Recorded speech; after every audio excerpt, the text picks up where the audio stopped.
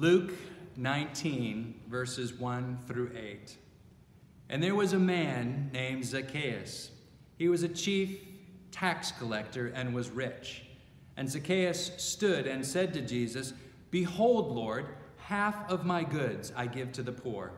And if I have defrauded anyone of anything, I restore it fourfold."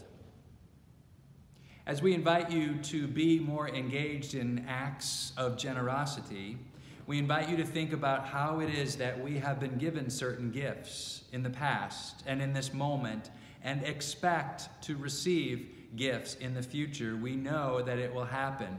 Showers of blessing over and over again. And we have been asked by the Holy Spirit to not clutch and cling to and tightly hold those gifts, but we've been invited to pass those along to others, to share them, for shared bread tastes better. And there's nothing like being in company with people, giving and receiving, sharing blessing, being a blessing to one another, receiving tenderness and strength and hope and healing and refreshment from each other. And so find ways to be of generosity, ways that are old and ways that are new. Find ways to be filled to overflow with gifts and blessings and love beyond measure.